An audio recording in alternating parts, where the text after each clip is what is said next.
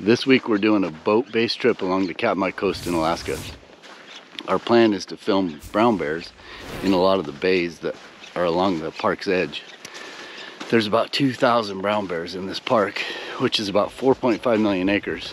It's going to be really cool to see all the different bears and see all the different habitats and hopefully get all kinds of different weather.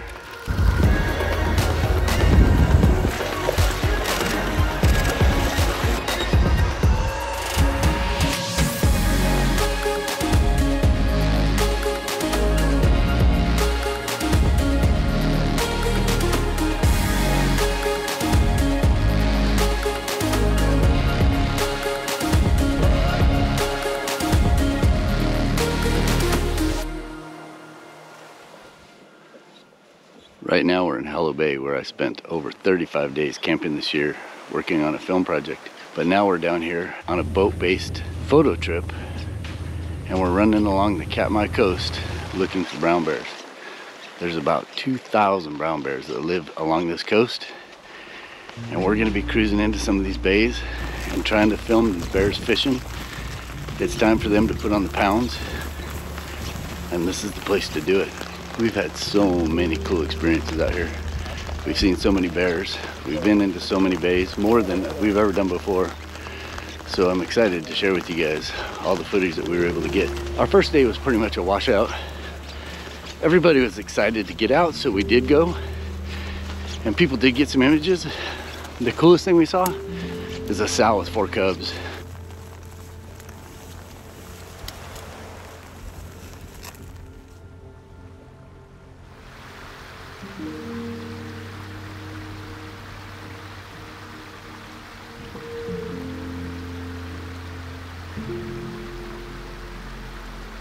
We're currently at our second location of the trip, which is super cool to be on a boat because that just gives you the ability to move up and down the coast and find these bays where the fish are running and the bears are. This spot, it's low tide right now. We can see fish in the river. There aren't that many bears out, but as the tide starts coming in, the bears should start coming out as the fish push in, and hopefully we're going to be able to get some cool bear fishing action. We've already seen 1 boar and a sow with 2 cubs. But last year when we were here, we probably saw, I don't know, 10, 12 different bears. So hopefully it gets pretty good.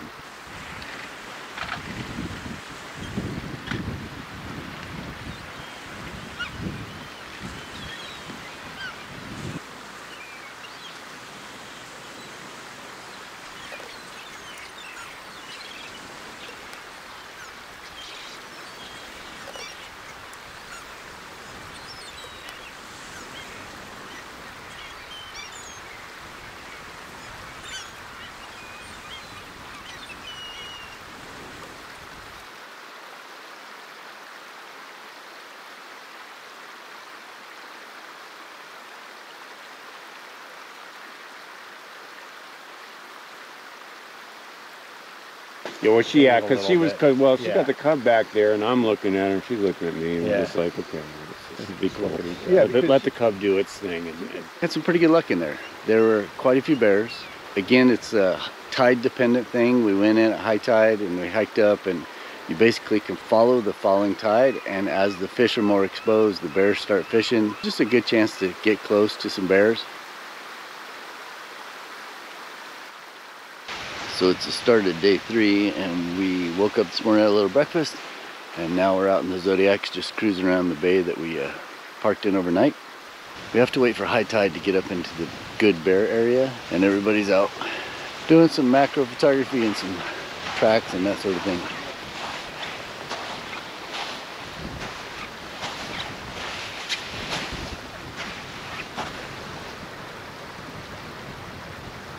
It's like it went off into the sunset. Yep. Mm-hmm.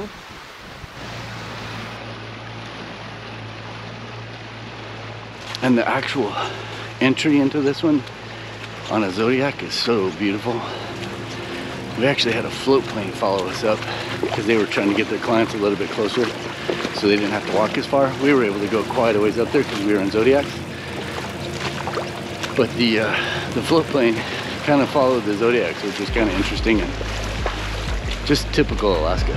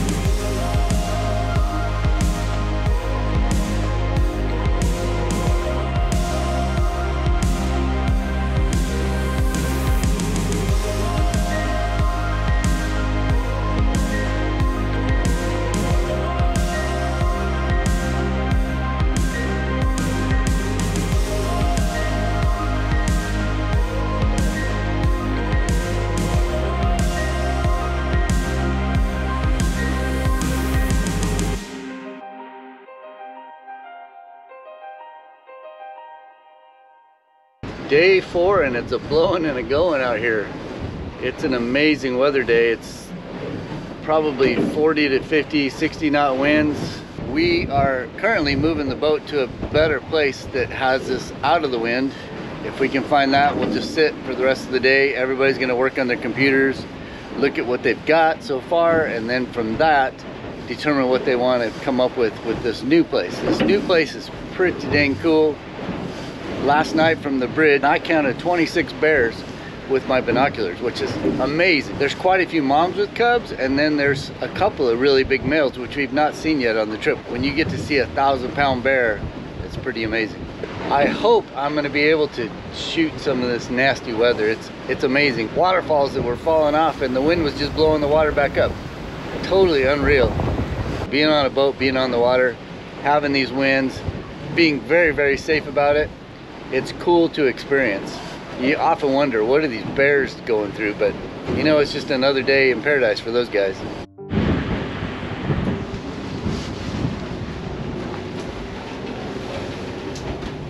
So this is my attempt to show you guys what it's like on an extreme weather day. It's crazy out here. It's hard to get in a place where I can actually show you some footage without getting the lens all full of water. But check this out. I'm going to do a little walkthrough around the front of the boat.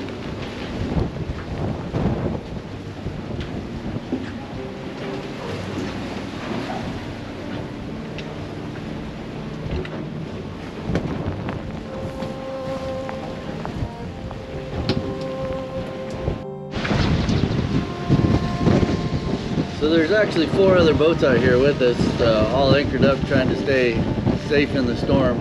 It's just a matter of putting the anchor down in somewhere that kind of protects you from the wind and waiting it out. So that's the plan. I've been moving around the boat trying to get different shots of the weather. It's super difficult. It's hard to keep water off the lens to show you what's going on.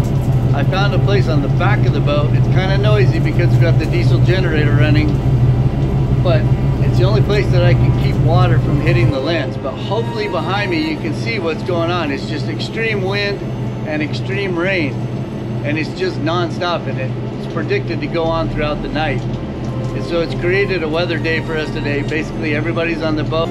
It is kind of cool to see an extreme weather day in Alaska. It's just another thing to experience. I thought I would take a quick second to show you a part of the boat. Everybody's upstairs eating, so this bottom floor is empty right now.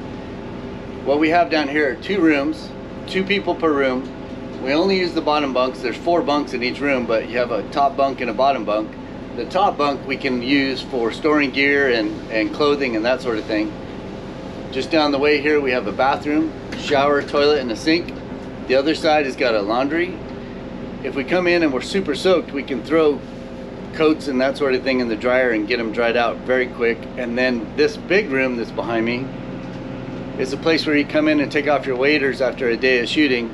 It gives us a chance to have a little bit of room out of the weather, get stuff dried out, and ready to go for the next day. Super comfortable boat.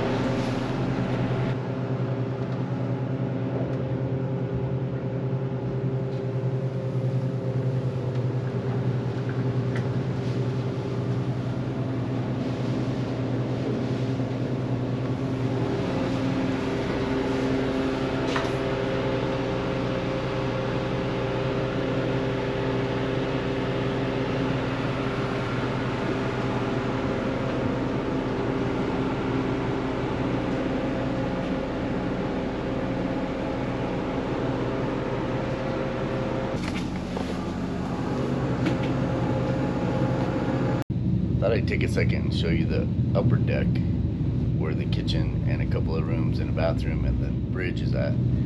We won't go up in the bridge because they're driving right now, and I just don't need to bother those guys at the moment. But as for the kitchen, it's really well equipped. We've got a couple of rooms up here, and then there's a bathroom. So we've got seating for everybody for dinner, and then as you can see over here, we got a really well equipped kitchen. Stove, microwave, coffee maker, everything you need for a really comfortable trip. This boat is the best.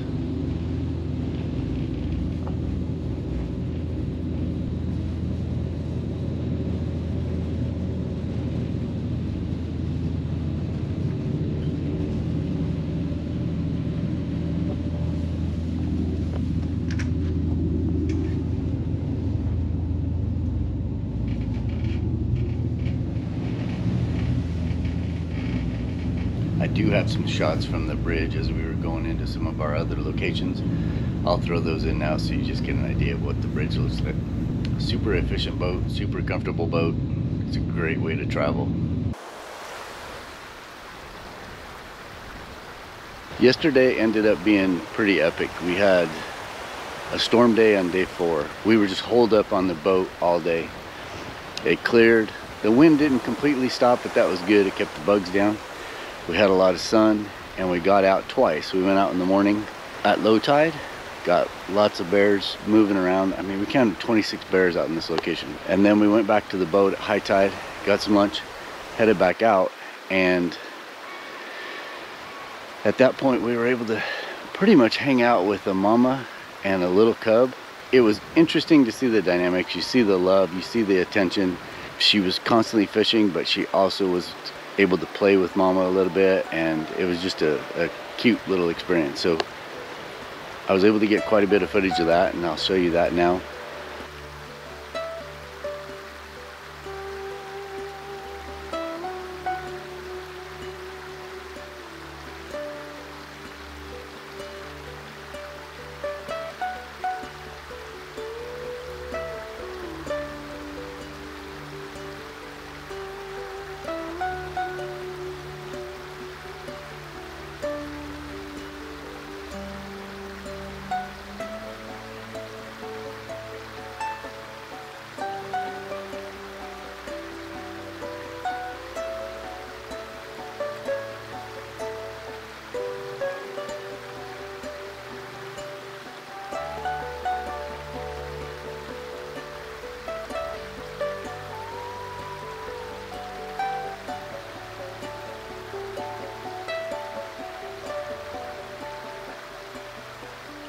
You know, these cubs are so curious and interested in what's going on, but they're also small enough that they need to be safe.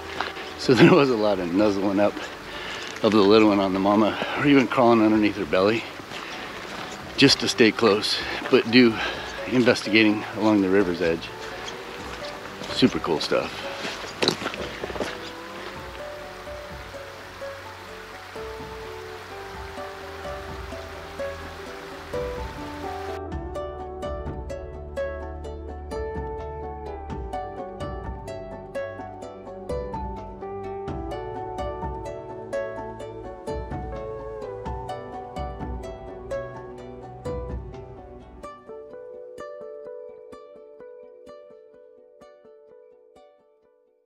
Today we're at a super cool location that is really tight. It's really buggy, that's why I got my head net on, but it's probably a 200-yard stretch, lots of fish in the river, and lots of bears fishing. Right now everybody's kind of holed up and they must be up in the trees sleeping. Actually, I can see 3 that are sleeping out in the flat right now. So we're gonna give it a couple hours, see if they start coming out. But what we have in this location is a small little stream with super clear water. I shot some underwater footage last year, I'll put that in here. And then up above it, we have some falls. And what happens is these fish try to run up the river, they get caught, and then these bears just kind of walk along, and you can see them digging with their paws, and they kind of reach up in there and try to do that little stretch up in there and see if they can pull a fish out. I think I've counted 9 different bears in here so far. So that's really good. Actually, at the moment, I can see 1, 2, 3, 4, 5, 6, 7. 7 at the moment right now. So super cool spot. I think I say that a lot. Super cool spot. Super interesting location. How's that?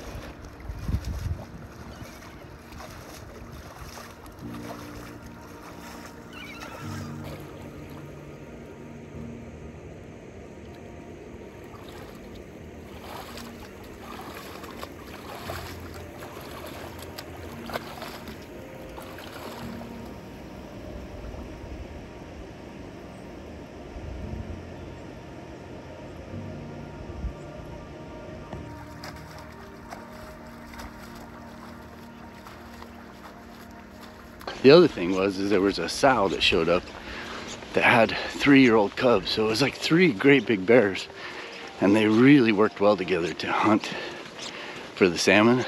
A couple of them would scare the salmon out, and another one would actually run out. But it provided all kinds of cool video entertainment. Those 2 3-year-old cubs actually got in the water and did some snorkeling and some playing and some catching of fish. That was pretty awesome video. I was super excited about that.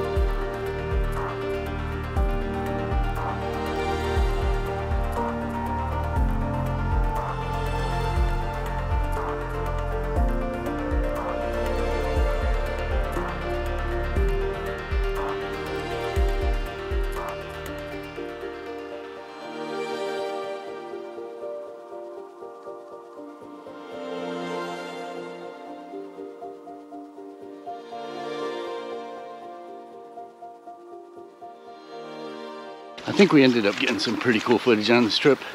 It's not like a regular film production that I would work on. You know, normally they'll send me to a place and I'll spend 3 weeks to 30 days staying in one spot, highlighting different behavior and different animals. On this trip, we just went to several different bays, basically had 1 day at each bay. But even doing that, there's so many bears. I was able to get some footage of cool behavior and just basically a highlight shot reel of different bears along the Katmai coast in Alaska. Some really interesting weather. We saw tons of cool landscapes. Now we're headed back to the boat, and it's gonna be about a 12-hour boat ride back to Homer, Alaska.